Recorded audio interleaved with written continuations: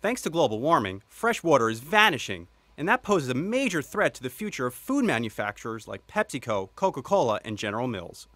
The statistics are worrisome.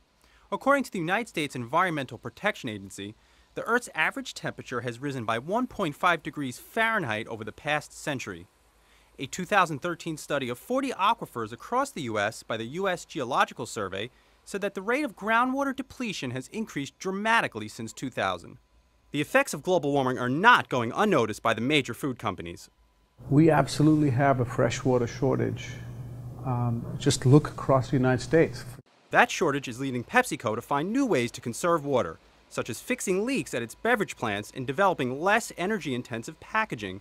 In total, the company has reduced its water use for each unit of production by 23% since 2006. Water utilities are also feeling the stress. People think water is free because they think it just falls from the sky, right? But actually, once it falls from the sky, we capture it, either surface water, groundwater, we treat it, then we have to push it and make sure that it's where people need it when they want it.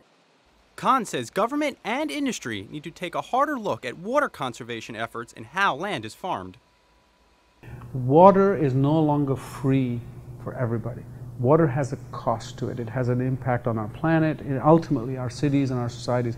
What are the right incentives and regulations and rules that government leaders and industry leaders need to put in place so that water becomes a valuable resource? If we keep looking at water as something that's available to us for free, then I think we're ending up with challenges.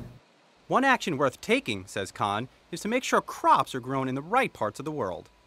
Cheerios maker General Mills says that free trade is vital. Free trade could ensure goods flow more efficiently around the world. American Water's CEO Susan Story has a simpler solution.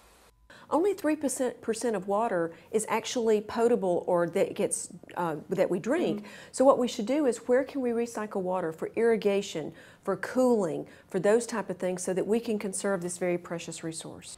A resource that's essential for packaged food producers. You can have the best diet in the world. If you don't have supply, then you can't get the product in their hand. For TheStreet in New York, this has been Brian Sozzi.